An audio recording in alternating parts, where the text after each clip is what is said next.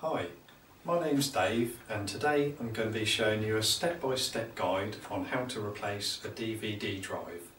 So, quick safety tip just before we get going. Just touch an unpainted part of the case for about 10 seconds just to ground yourself.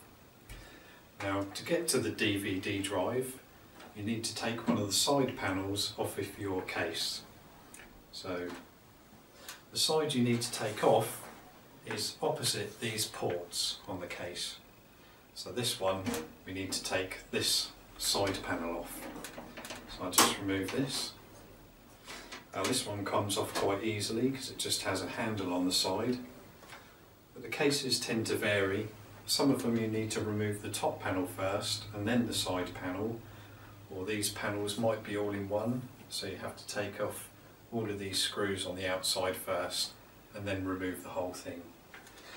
Now some of these side panels, they might have a fan on the side of them, in which case you just disconnect the fan's connector from either the motherboard or the power supply. Right, next thing, we can remove the cables from the back of the DVD drive. You probably can't see this too well, but I'll show you a close-up of this in a moment. Now these ones, I'm just removing the power cable from the back of the drive, and they can be quite stiff to pull out. So that's the power cable, and also you need to remove the data cable from the back of the drive.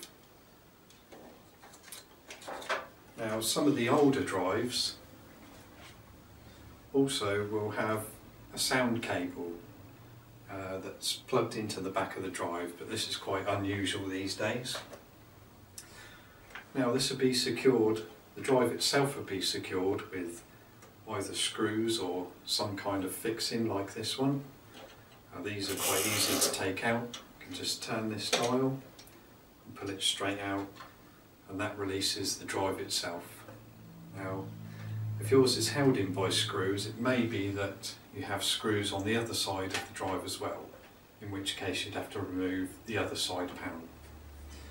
Now, some of the cases you have to remove the front panel as well to get the drive out, in which case you just remove some of the clips from back here on the case. On this case in particular, I can just remove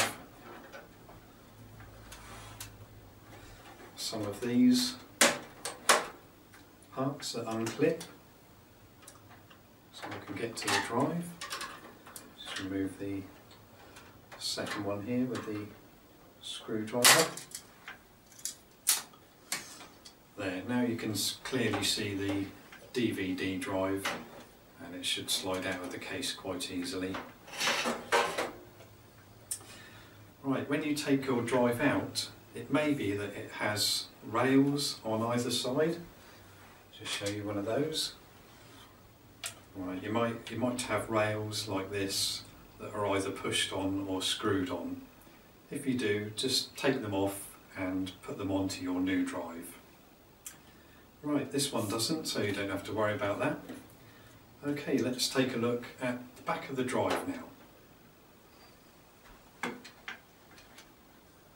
There are two types of drives, a PATA and an SATA. This drive here is an SATA drive. You can tell this by the shape of the ports here. If your drive has ports like this and had cables in the back of it like these, then you have an SATA drive. In this case you can buy yourself a Blu-ray SATA drive or a DVD SATA drive. By the way, I'm calling this an SATA drive, but some people refer to it as a SATA drive, but they're both the same thing. This is the other type of drive, a PATA drive.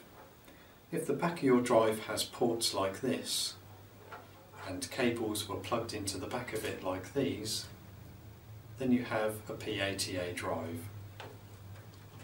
These types of drives are only found in older computers, so it's less likely that you'd have a drive like this. I don't think these PATA drives are manufactured anymore, so you'd probably only find one on places like eBay. It should be easy enough to find a PATA DVD drive, but PATA Blu-ray drives are very difficult to find. If you do have a PATA drive, take a look at the back of your original drive. There's a jumper that will be set to either master, cable select or slave. This is sometimes written on the drive as CS, M and S. Whichever your original drive is set to, set your new drive to the same setting. So for example, if your original drive is set to master, then set your new drive to master as well. If you do have to move the jumper, it can be moved quite easily like this.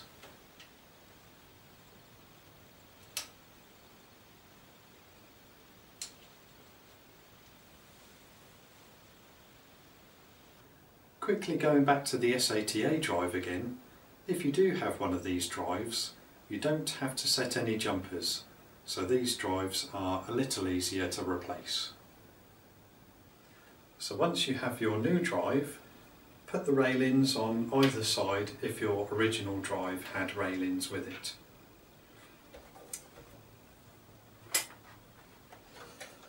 Make sure it's the right way up and slide it into the case where the original drive once was.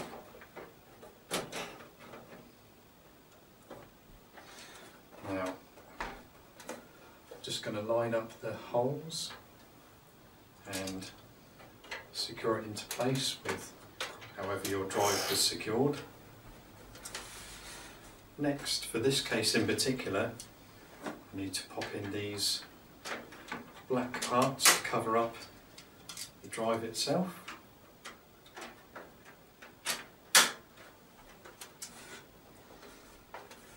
Next we need to put in the data cable.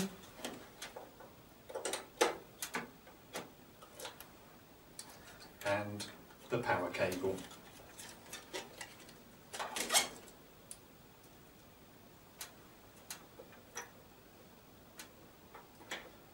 Now, if your drive had a sound cable as well, don't forget to put that back in as well. Right, now we can put the case back together. Pop the side panel back on. And that's it. Thanks for watching my video. If you liked it, please give it a thumbs up, and if you haven't already, please subscribe to my channel. Bye for now, see you next time.